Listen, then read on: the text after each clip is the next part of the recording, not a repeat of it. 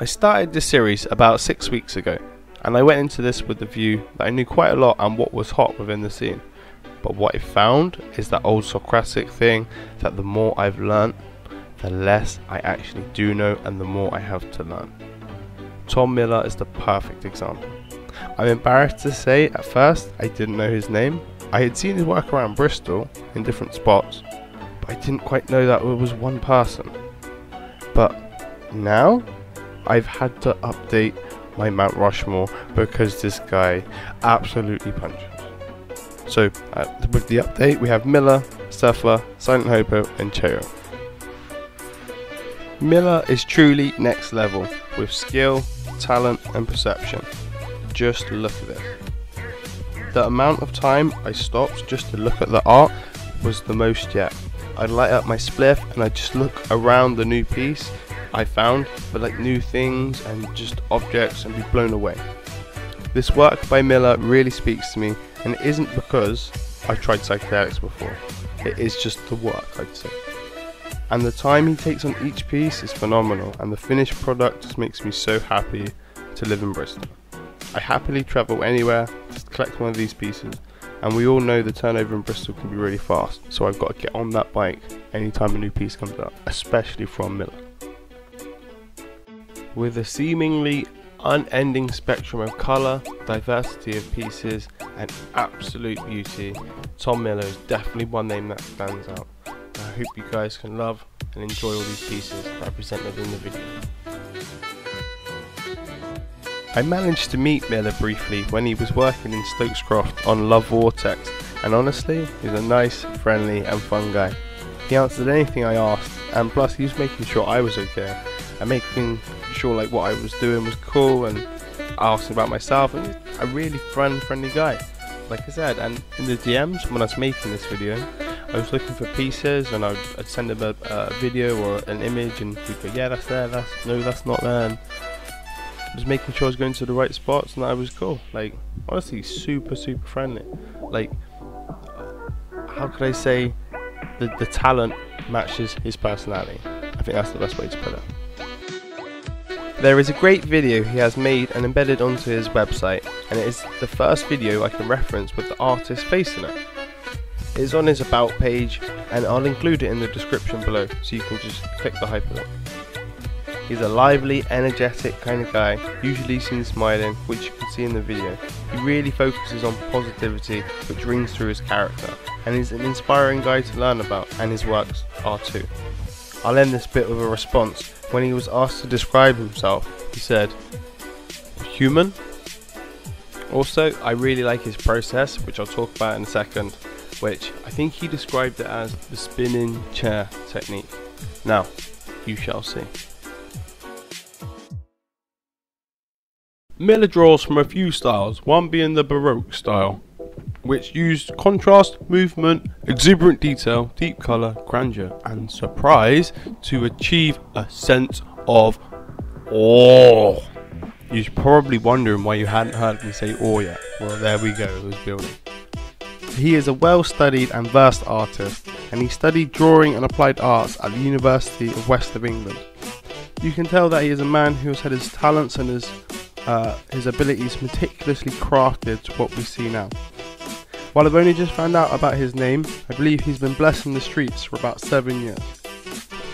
I read in an article, and then I seen in the video, his bedroom studio and his technique of the spinning chair, and it is incredible, honestly. Any medium and this guy would deliver, but he chooses street art quite frequently, and I really enjoy that, because it's the public gallery that's displayed to all of us. He could be locked away behind the door of some rich art collectors for people who only know ground knowledge of the arts, but instead he's blessed a mucker like me and the rest of us, and I'm forever happy for it. Just to be clear, when he's in his bedroom studio, he's on a spinning chair with works and canvases around him, and he's spinning around, doing time on one, moving on to the next, just working his way through. Now you take this piece here, this is incredible. It's got his distinct psychedelic feel and style, but then it's merged with Smack's amazing graffiti letters and Sled's ability to create like a cool figurine, and it sticks out in the comic style. I really like the illustration of it, and it just blends so perfectly. These three should like form the group, which would be the equivalent of like Dre, Nas and RZA, like just littering and covering the walls and just blessing the city. That's the three. I can see why them three work together, let's say. I find it hard to pick between what I most admire, the colours of the piece or the actual subject, but both of them just go together perfectly. It's such an amazing blend. Now I know what you're thinking, the man is a walking acid tab.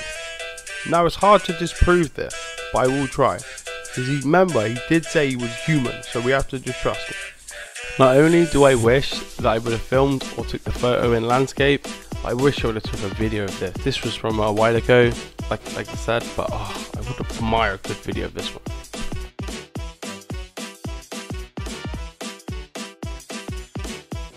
Here's Miller's website. It starts with a picture which rotates to 7 different ones. It's like a carousel of artwork. And the next page is his gallery, and you can see all of the stuff he's created, which is really nice.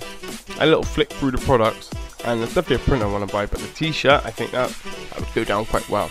I wear quite a lot of white tees. This is definitely the print I'd like in the bedroom. First thing I wake up and see is incredible. And get a quote from him, from any kind of space. It would be amazing to have something by Miller. I have him on Instagram, and it's where I see the majority of his stuff digitally.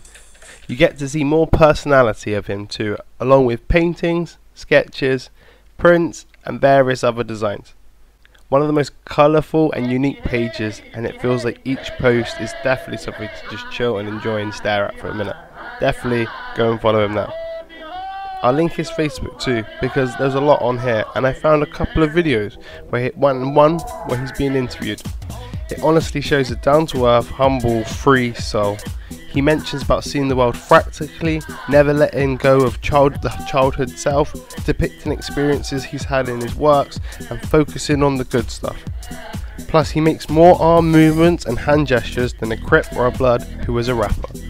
He conveys great body language, and I know what the good comparison is, or how I can use a metaphor perfectly, and it's got to be the psychedelic Jack Sparrow. That has to be the one. That fits, I think. I will add here that I was collecting these pieces in St. Werburgh's, and I was coming down the hill from nearby the piece, and as I come down the hill, I almost went straight into the road, and there's a van coming, like on a roundabout bit, and it was totally my fault because I was going to go on the path, but the vans are here and he stops. But it was definitely worth almost dying. I would have looked like the guy in this piece here. What's really nice is there isn't a concentration of Miller's pieces as well. They seem to be spread out quite evenly. I've got 2 in Bedminster, let's say, but they're in different spots. You've got one near the Nova, and then you've got one near the Gardening Centre. You've got one in St. Werburgh's, Easton, Stixcroft and Bath Road. And they're the ones I covered in the video. Over the years they've been dotted around quite nicely. And again, it's good because it gets us circulating and getting about. If you want to collect all the pieces and see some of Bristol, it's definitely one thing to do. Like pick Miller, let's say, and go trundle around with a joint and enjoy the day. Like I said, I'm willing to travel, so wherever this gentleman wants to go and place a piece, I'm a ride, and I'll go and find it and collect it. Because again, this is really some artwork that speaks to me on like a philosophical and a spiritual level, let's say. Don't know why.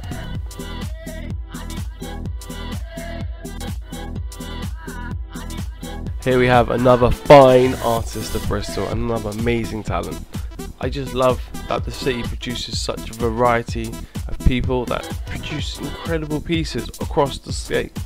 So I'm definitely learning more, and while I'm not classically trained or arts trained, I feel like maybe that's the best way for it, so I can connect more to an audience. If I knew like about brush strokes, I knew like every famous person within every style, maybe I wouldn't be able to reach out as much.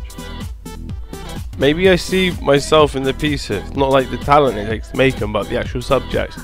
Like take this guy, the guy with the thing on his face, and it's just like the head is like in the clouds. I mean there isn't a better representation for myself, so I think maybe that's the attraction to it. But yeah, the colours, the vibe, just honestly. Thank you for watching the video. If you've managed to get to the end, I really appreciate it. Subscribe for more if you haven't already, and don't forget, go and follow Miller on everything if possible.